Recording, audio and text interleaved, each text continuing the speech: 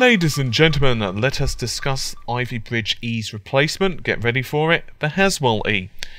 It is apparently set for release in the third quarter of 2014 and is going to cost a cool $1,000 per CPU. It's going to be pretty much what you'd expect, par for the course really. 22 nm die, 8 cores with hyperthreading, so that's 16 logical threads, and we're also going to be seeing two of these types of CPUs, the X and the K series. So aside from hyperthreading, we're also going to be seeing this CPU support Turbo Boost 2, the third generation of PCI Express, and finally DDR4 memory support, which obviously is a substantial bandwidth and performance upgrade for PCs, particularly those which are doing a lot of encoding or compiling work, in other words, for high-end desktops and workstations.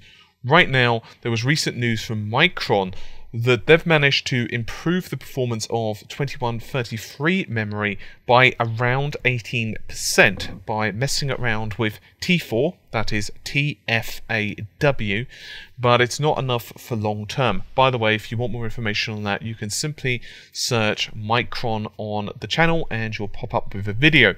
So DDR4 is going to be a really great way to solve a lot of these issues. Right now we're looking at about 50% extra memory bandwidth and a power saving as well. It goes without saying that Intel are also releasing a new chipset known as the X99, which is going to feature numerous extra additions such as 10 SATA 3 ports.